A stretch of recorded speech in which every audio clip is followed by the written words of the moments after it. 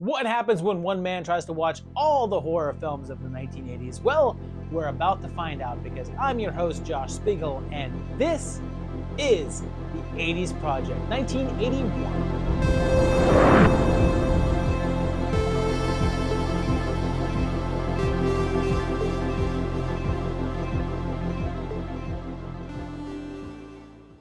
Guys, we are getting very close to the ending of 1981 here, and we're headed into the tail end of the year now.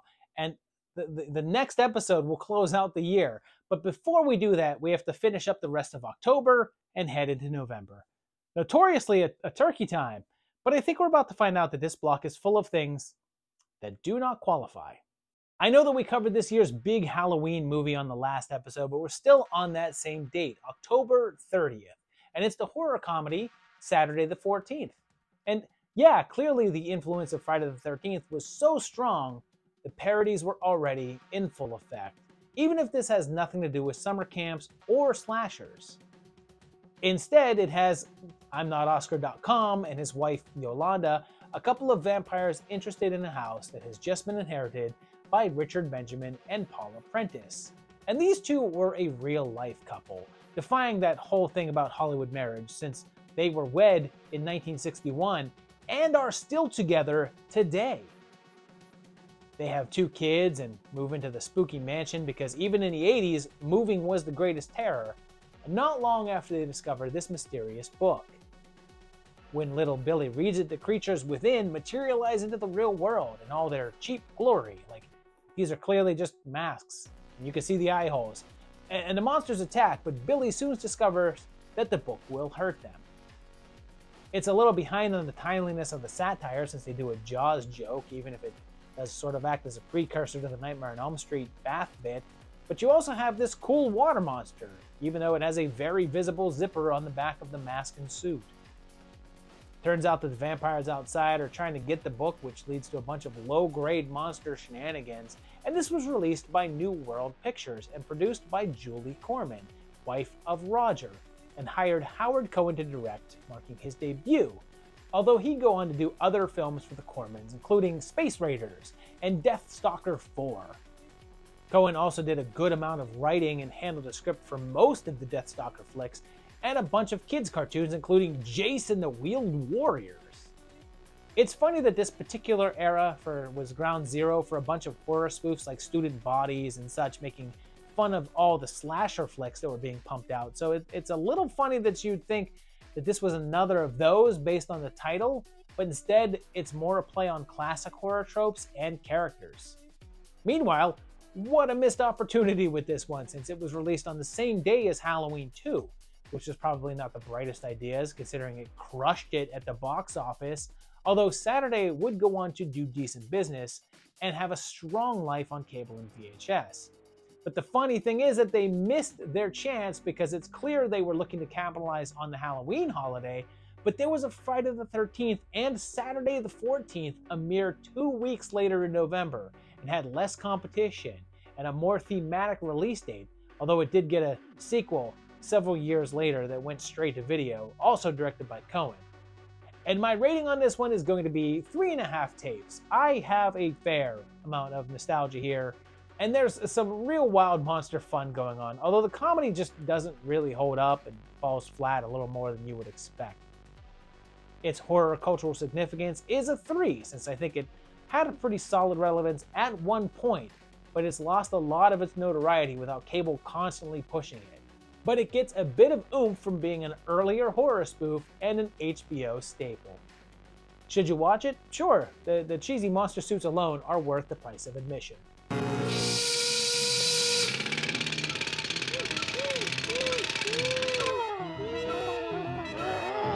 Here's one with a sketchy release date, since it's reported as being released on October 1st, but also the 23rd, but seems like it just got released sometime in October.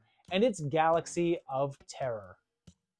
It begins with an old woman and the planet master in the middle of a game, and he sends a ship on a rescue mission.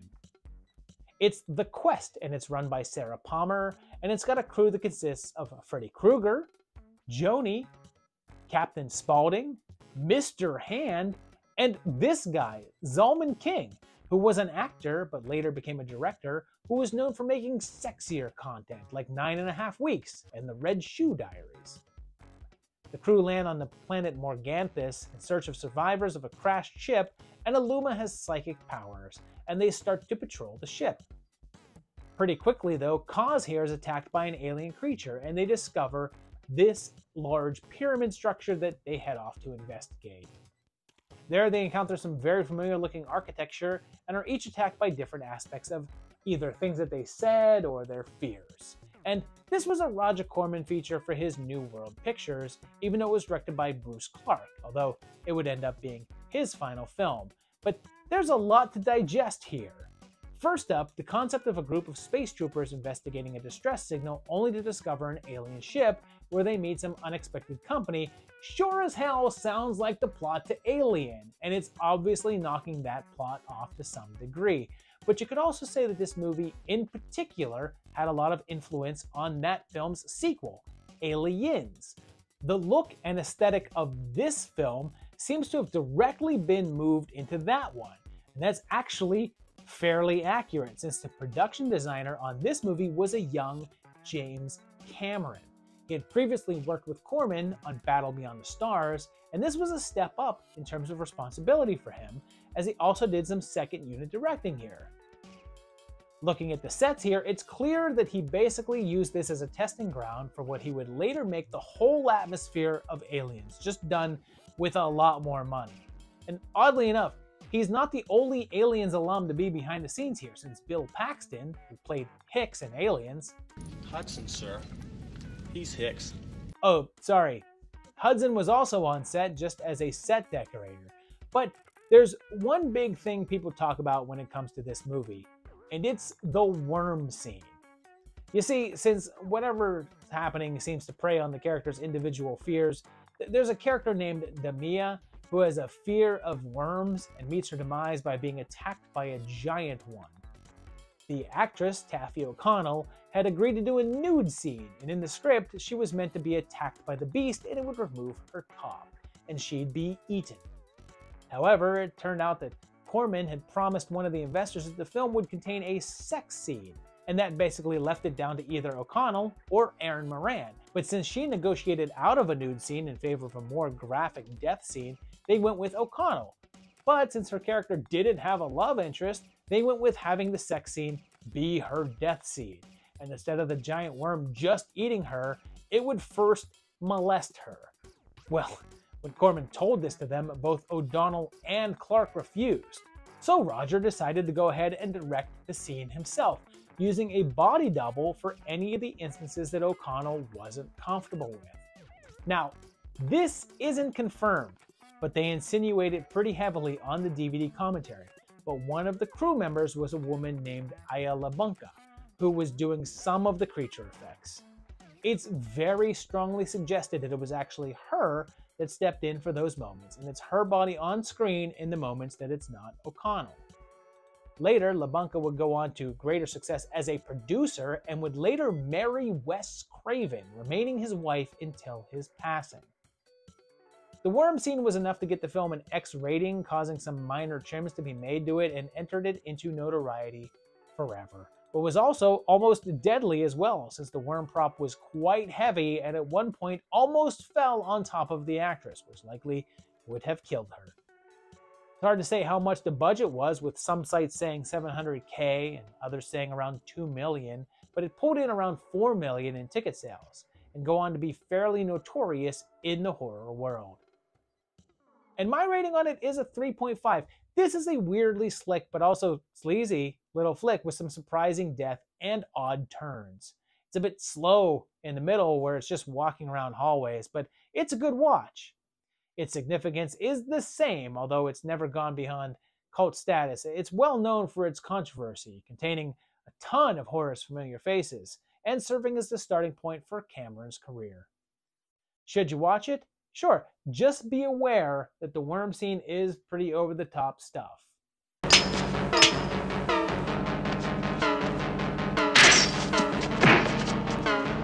Here's another one with a questionable release date, although it's tagged as coming out in October in Italy, and it's absurd.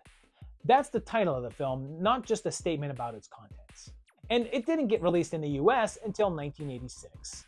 This starts with a man being chased by a priest and a young girl with a spinal injury in bed, and the man being chased suffers from a big stomach wound and has to be operated on. And of course, that's George Eastman, who we've seen a few times in the project now. He keeps waking up during the procedure. It's absurd. Yes, I know. It's the title of the movie. I already did that joke. The man was injured trying to get into Katya's house, and her mother talks to the police, but soon enough, our guy is awake and starts killing in order to escape. Turns out the guy's name is Mikos, and he was part of an experiment in the Vatican. He's now immortal and can revive from injuries and heal up. And like most of the other films that I've had Eastman in that I've featured, this is directed by Joe D'Amato, marking his 5th appearance on the project so far. He had previously done Orgasmo Nero, Porno Holocaust, Erotic Nights of the Living Dead, and Anthropophagus, and this movie originally began as a sequel to that one. It's actually referred to as Anthropophagus 2, or The Grim Reaper 2, as that was its title in some areas. According to Eastman, it was him who didn't want the movie to be a direct sequel, and instead serve as his own tale, and altered the original treatment to be its own thing, and wanted to make something more along the lines of Halloween. It's possible to take this as a sequel if you like, since Eastman's character was disemboweled in the finale of Anthropophagus, so if you eliminate the intro to this and have it begin with the surgery scene, it can be seen as picking up right where that one left off. Along the way, there's a small role for Michel Soavi as a biker who gets a death scene. That was pretty much his gig at this point, showing up in various flicks and getting killed, before becoming a director himself, and giving us some solid genre flicks. It was another that landed on the UK Video Nasty list, and was one of the ones that was also prosecuted for obscenity, but managed to get some success and notoriety, but frequently for being called a Halloween ripoff, given its plot of an unstoppable killer who has escaped from somewhere that was holding him, and a man who worked there chasing him, and the final act with killer attacking a babysitter and young child. And I'm giving this one a 3, as it's one of the better D'Amato flicks I've watched, but it's still a bit on the dull side. It gets pretty wild at the ending though, and it's more entertaining than not. Its significance is a 2.5, since I think that it's one of the director's more noted films, but it's still a bit lost in time. Should you watch it? Probably. It's got some fun stuff in it, and one hell of a final shot. I'm not drunk! I feel like this block has been pretty mainstream so far, but that's going to change on November 1st in the UK with an obscure little number called The Orchard End Murder. It starts in the most British way possible with a game of cricket, and it's next to an orchard where a couple is really making out. And thank goodness for this close-up. And then Pauline starts to wander off by herself, meeting the station agent at the railway nearby. He's a bit awkward and has a hunched back, and he tells her about the previous tenants who both killed themselves. He has an assistant named Ewan who has a meltdown and kills a bunny, and then when things turn to murder, it's time for a cover-up. And this is a relatively short entry. It's less than an hour, and was by Kristen Marnham, who didn't have a long career. After this, he only shot one short film, one episode of a TV show, and then one final film in 1988, but he wrote this one as well, and it was released as a short film in front of Dead and Buried in the UK. It initially ran in a smaller amount of theaters in northeastern England, but then expanded to the rest of the area later on in the month. It was the first film for Clive Mantle, who would go on to a pretty long acting filmography, even if he never really had any breakout roles.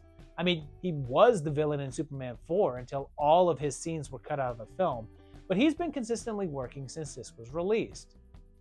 This one was actually based on a real crime in Kent, but takes liberties with the details to create a sleazy, yet stylish little thriller. It's also notable in that it's another famous face's first film, and that's the imaginary friend, Drop Dead Fred, Rick Mayall himself, and this was his first gig, but not the first release, since both American Werewolf in London and Shock Treatment would beat this film to the screen. Besides, he's barely even visible here as an uncredited policeman. and I'm giving this one a 3. It's a decent, dirty little watch with some cool stuff going on in it and weird characters. Its significance is just a 1.5 though, since it's virtually completely unknown, and I just gave it the extra 0.5 for kicking off the careers of Mayall and Mantle. Should you watch it? Probably. It's pretty short and entertaining enough. The boys used to tell me that. They used to show me pictures. And then I couldn't stop thinking about it. I couldn't get it off my mind. Okay, here's one that's tricky to talk about. On November 10th, we'll look at the controversial release of Faces of Death 2. This is a follow-up to the rather infamous film/documentary Faces of Death from 1978, which told of Dr. Francis Gross, a doctor obsessed with death, seeking out footage and information about trying to understand the various faces of death. It was such a monster success that of course a second one had to be done. Dr. Gross returns and displays even more vignettes of violence from around the world. There are shots of the aftermath of a horrible avalanche and one of the more notorious bits of footage. They show the boxing match of Johnny Owen, Mexican fighter who was only 24 years old, and in 1980 fought against Lupe Pintor, who knocked him out. But the KO was so severe that he was rushed to the hospital where he went into a coma. They tried operating, but he died shortly after. So, although you're not actually watching the footage of someone dying live, you are witnessing the injury that led to it. And unlike the first film, which mixed in a rather large amount of faked footage along with real scenes of carnage, this one is primarily actual scenes of death and violence. There's even footage of the real death of Kenny Powers. No, not that one. This is a real guy who wanted to be like Evel Knievel, but based on the fact that I'm talking about him in freaking Faces of Death 2, I think you can probably guess that he did not. And just like the first film, this was the work of Conan Lacelliere, who was actually an alias for John Allen Schwartz, who directed the entire Faces of Death series, all the way through number 6, because yes, there's 6 of these, and there's more, in fact, with like best of videos and unofficial sequels. It's pretty hard to watch, mainly for the war footage, which features too many shots of dead children and some rather unpleasant animal cruelty. There's still some fakery going on here, since there's an extended scene of a robbery gone wrong that was shot specifically for the film, and it's comedically staged, but it also snuck in some footage from the attempted assassination of Ronald Reagan, which had occurred just a short while before the release, although that segment is missing from some releases. And I'm giving this one a 2 because I don't know, man. I just don't dig the real stuff. Give me that fake horror, please and thank you. There's still some interesting information in here though, so I'll give it a bit extra for that. Its horror cultural significance is a 3 since it's very well known, but it's not like this particular entry stands out from the others, but this is one that people do recognize. Should you watch it? If this sort of thing appeals to you, I guess, but if you like your movies to be movies, then nah. Still, there is one hope, that our body suffers little pain and that our mind will end on a thought unaffected by the fear of dying. This next entry had its premiere on November 13th in 81, although it didn't get a wider release until February of 82, and it's Evil Speak. It begins with Bull, as a Satanist, being told that he and his people are banished, and then bounces to modern times as the Ice Cream Man is here playing footy, and his coach is a reanimated cop. One of his teammates, and holy crap, you can barely recognize him here, but this is Donna's dad. Dwayne Nelson is here too, and they attend a military academy with Uncle Victor and also Uncle Lewis. And one day, while cleaning out the basement, Cooper Smith discovers a secret passage that contains occult items and an old book. He takes that book and puts it through a translation program in the computer, while Stanley continues to be bullied and put down. After reading the incantation, he's attacked by his classmates wearing the cult's costumes, and soon there's head twisting, man-eating pigs, and this was the directorial debut of Eric Weston, who directed a few other films, none of them horror, but was more involved in the producing ends of things, and is listed as one of the early execs at TriStar Pictures. And this one had a ton of controversy after release due to the amount of violence within. It was one of the video nasties in the UK and banned there for quite a while, but not just because of the gore, but also for the satanic elements of the storyline. It didn't get released there until '87 after a series of edits to trim down the gore, but oddly, they also deleted some of the text from the computer screens because you know how damaging it can be to see scary Satan words on the TV box. But I guess it has definitely got some evil influence because Church of Satan founder Anton LaVey loved this movie and said that it was one of his favorites. It said that the original version submitted for the ratings was far bloodier with quite a few elongated sections, which of course had to be cut down before release, but all versions of that appear to be lost. It wasn't a hit, and budget reports vary, saying anything from $1 million to $4 million, but according to AFI, only brought in around $500,000 in ticket sales. One thing's for certain though, the finale of this is an all-out gore fest with tons of decapitations and exploding heads. And this one gets 3 tapes from me. I enjoy this one, but it takes way too long to figure out where it's going. But man, is it a trip once it gets there. Its significance is a 2.5 since it's slightly known and does feature some recognizable faces, but really straddles that cult picture line. Should you watch it? Yes. Put it into your computer and translate it.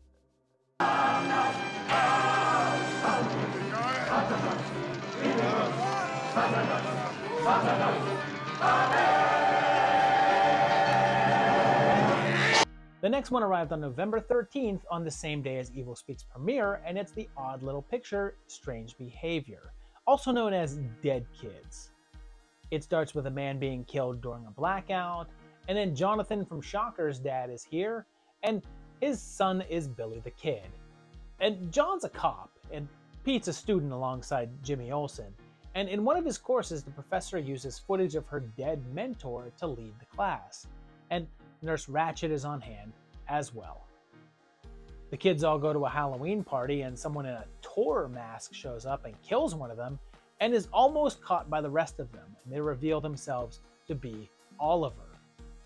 The next day, the mayor's son is found dead in a cornfield dressed up as a scarecrow, while Pete begins to attend Professor Parkinson's experiment and is given a drug that she says will make him smarter and better, and did I mention that his name is Peter Brady?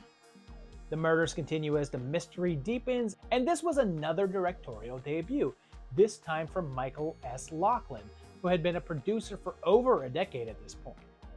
He did a number of films throughout the late 60s and early 70s, but this was his transition to being behind the chair, although he would only do 2 more movies after this one. The film after this was called Strange Invaders, and he intended to make what was called the Strange Trilogy. 3 films with strange in their title, but not connected in any other way. But the second film bombed, so plans to make a third were scrapped. It's unknown what that film would have been, but Lachlan instead made his third film a Jodie Foster and John Lithgow starring thriller called Mesmerized, and that film apparently put him off directing. He left the industry. It looked like there was a third script written by Lachlan called The Adventures of Philip Strange that took place in World War II, but that's all the information available. It wasn't the only debut here, since the writer of this one became a touch more notorious since the script was by a young Bill Condon. He wrote this movie and Strange Invaders, but then would move into directing his own scripts, eventually doing one of the Candyman sequels, but then got nominated for an Oscar for making Gods and Monsters, and eventually won one for Chicago, and is currently one of the higher echelon directors in Hollywood with Dreamgirls and 2 Breaking Dawn Twilight films and a live-action Beauty and the Beast. And this one got some flack for the violence in it, since, like some of the others here, it was also tagged as one of the UK nasties, although it was not prosecuted. But the reviews were actually pretty favorable, with critics commending the acting and offbeat sensibilities. And my rating on this one is a 3.5. This one's actually pretty enjoyable. It's a weird, quirky little thriller with some cool stuff going on. I really enjoyed it.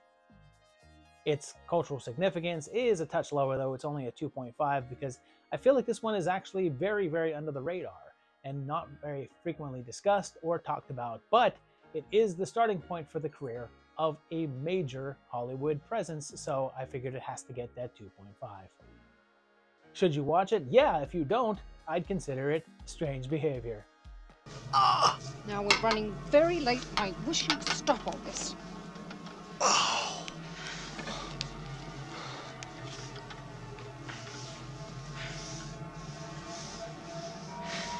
Jesus. This next one is another one that had a debut on November 20th, playing in Oregon, but like Evil Speak, went wider in February of 1982, and it's Butcher, Baker, Nightmare Maker, which also went under the title Night Warning. The intro is pretty spectacular as we get a young couple losing their brakes, getting into a massive crash that kills them both. We then jump to years later as that couple's son Billy is now a teenager living with the Queen of the Sixth Dimension, and he goes to school with Stephanie and little baby Hicks. He's Hicks. Sorry, I keep on doing that. Earlier I mentioned that Paxton was working behind the scenes on film, but he was also just getting into acting, and this is one of his first gigs. Before this, he had only tiny roles, like as an extra in Stripes and the guy in the Fish Heads music videos, which he also directed, by the way. But here, he has an actual role. Aunt Cheryl is a bit controlling, and when a handyman spurns her advances, she kills him. The police arrive and she says that it was self-defense and he tried to rape her, which the police handle in the classiest way. You buy attempted rape? No. Do you? No. And a Buford Pusser, but not the Buford Pusser, is here, along with Gary's dad, who's into plumbing, and he's into plumbing, and I guess he plums. The detective finds out that the school coach is gay and takes a really classy tactic with it. Chances are you're going to get yourself lynched. Yeah. Hey, is this 1981 or 2023? Hate that I had to make that joke. Hate it. Billy is involved with Julie, and talk about casting. Jimmy McNichol, who played Billy, was around 19 during the filming of this one and playing a 17-year-old boy, whereas Julia Duffy was 29, 10 years his senior, and also playing a 17-year-old. And this is another one with some wild stuff behind the scenes. The original director was Michael Miller, who had done some action stuff before this, including Jackson County Jail with Tommy Lee Jones. And he came on and did the opening car crash with his cinematographer, Jean de freaking Bont.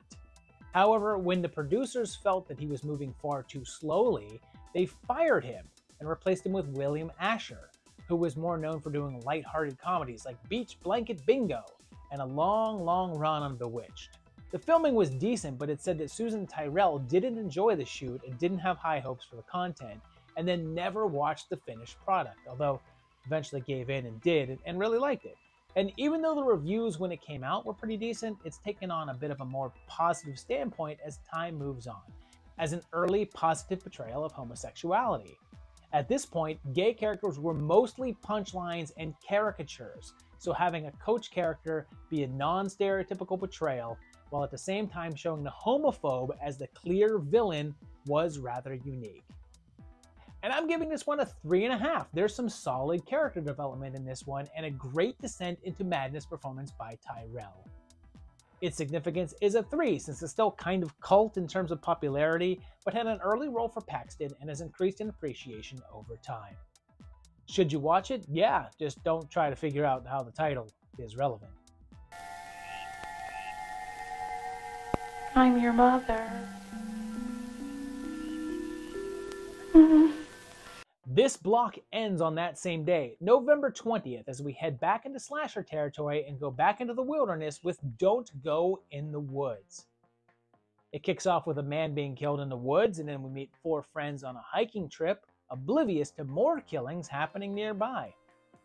Thankfully, the local police are on the job, and yeah, they're a pretty wacky bunch, and some of the nicest dubbing that you're gonna get. Stop messing in county business, Jesse. The sheriff will take care of everything outside the city limits. We're city. They set up camp for the night to tell spooky stories. Oh, Dick. The killings continue in a random fashion, including a painter with a baby that then goes missing and presumed killed. Our killer is this wild man-looking savage guy, and the action eventually catches up to our main hikers, causing them to have to survive. And this is from James Bryan, and he had a really varied career. And this is a weird tie-in, I guess, to other films on this list, but one of the things he did was an X-rated film in the mid-70s called Beach Blanket Bango, which was a parody of Beach Blanket Bingo from William Asher, who made Butcher Baker. And on that film, there was a set dresser using the alias of Pete Lautrec, who was actually Bill Paxton, who was the set dresser on Galaxy of Terror and was in Butcher Baker. And I wonder if he told Asher about that. Like, oh yeah, I did set work on a porn parody of one of your movies. The rest of Brian's filmography is mostly adult work, but also some low-budget action flicks. But he also did a whole lot of work on much bigger productions in the sound field. It was shot on a super low budget of $150,000 and got torn apart in the reviews, with critics calling it cheap and derivative, but somehow it ended up getting a lot of notoriety. Part of that may have been its designation as one of the video nasties, which really seems to be a theme with this block, but this one was banned in the UK and didn't get released there until 2007, and weirdly got a sort of remake in 2010. It's weird because even though it has the title and shares the concept of a killer in the woods, there's no other connections. It's basically a remake in name only, and is sort of a musical. And oh yeah, was directed by the Kingpin himself, Vincent D'Onofrio. But I'm only giving this one a 2. This one is not great. It's kind of slow. It has a couple of fun moments with the killer, but overall, it's pretty dull and just people walking around the woods. Its significance is a touch higher though at a 3, since it is a little bit more known, got a remake out of it, and was another instance of that killer in the woods slasher concept that was going on very big at the moment. Should you watch it? Possibly, I don't know. For me, there's several other films from this same era that did the same thing, but quite a bit better. It's Dick. So there you have it. That's the block of films, October and November of 1981. We're getting very close to the ending of the year here. And my favorite from this block, this is really tough because there was none in this list that stand out of being like, oh my God, that's my favorite. I love that one. That is the greatest film. There was a lot of films in this list that were really good and very cool, but nothing outstanding. And it came down to Galaxy of Terror and Butcher Baker for me, both of which were a lot of fun and really cool movies to watch. But I think Galaxy of Terror gets the edge for having all those really wild and cool visuals going on, and like just a bunch of uniqueness happening that made it very interesting. So I guess that's my favorite. Let me know what your favorite is down below in the comments. I want to hear which one you liked the most and which one of these that you haven't seen and now would like to. Tell me that down below. If you liked the video, as always, hit the like button. If you enjoy the channel, as always, hit the subscribe button and hit the bells to get notified when new episodes arrive. And also check out my Patreon page at patreon.com/movietimelines, where you can help support the project and keep it going. But yeah, we are getting very close to the ending of 1981, getting ready to move on to 82, but there's still one more episode of 81 coming very soon on 80s Project.